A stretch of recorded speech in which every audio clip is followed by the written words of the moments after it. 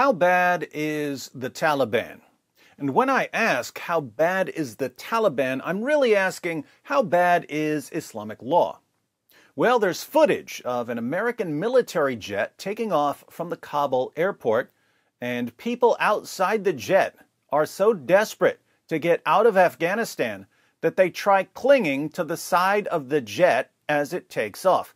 These people would rather take their chances clinging to the side of a military jet than be under the control of the Taliban.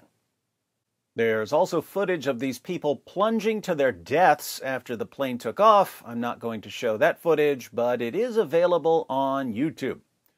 For future reference, this is not Mission Impossible, where Tom Cruise clings to the side of a jet and then gets inside.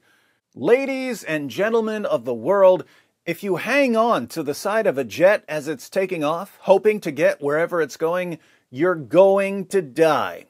Even if you fall right after takeoff, you're still going to die because that jet will be moving at somewhere in the 150 to 200 miles per hour range, and your bones are going to be shattered. And that's really the takeaway here.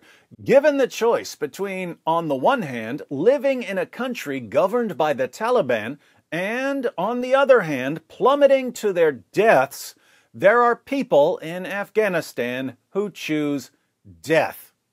They would literally rather fall to their deaths than fall into the hands of the Taliban. In other words, they would rather die than face Islamic law because they experienced it 20 years ago.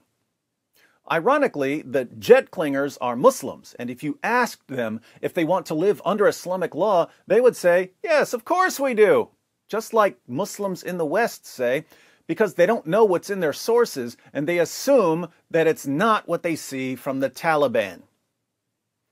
Meanwhile, here in the U.S., if you say that there's any problem whatsoever with Islamic law, you're considered a racist, Islamophobic, hate-mongering bigot. We all know that Islamic law is violent, oppressive, misogynistic insanity derived from the ramblings of an illiterate 7th century Arabian caravan robber, but somehow our politicians and journalists and educators and entertainers have convinced themselves that they're noble and just and good and tolerant so long as they say the exact opposite. Can you imagine what it would be like for one of these Afghani jet clingers if he somehow managed to hold on to that jet until it landed somewhere else? Just imagine, he's so desperate to escape the Taliban that he clings for dear life to a U.S. military jet. That jet lands on some base. Then the poor Afghani jet clinger jumps on the side of another plane and holds on to that one all the way to the United States of America. He lands in the U.S. and he's instantly famous for being the man who flew halfway around the world by clinging to the sides of jets.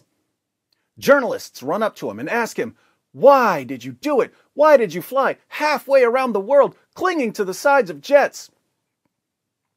The man says, "I did it to get away from anything remotely resembling authentic Islamic law."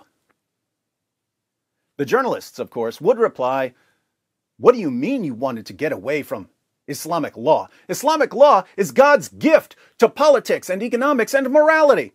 That and socialism, you freaking bigot, you Islamophobe, you racist. Why don't you grab onto another plane, this time to Germany, because you're a Nazi, you stupid Islamophobic, racist Nazi. What do you know about Islamic law? All you did was get a taste of it 20 years ago, then grabbed the side of a plane when you heard it was coming back." Here I am, watching people die, falling off a jet just to get away from the morons in their country.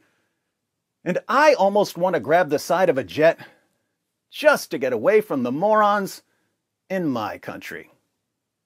You proud of that. You proud of that. You proud of that. It just backfired on you. You proud of that. You proud of that. You proud of that. It just backfired on you. This is a part of a religion. There's a reason to it. Yeah?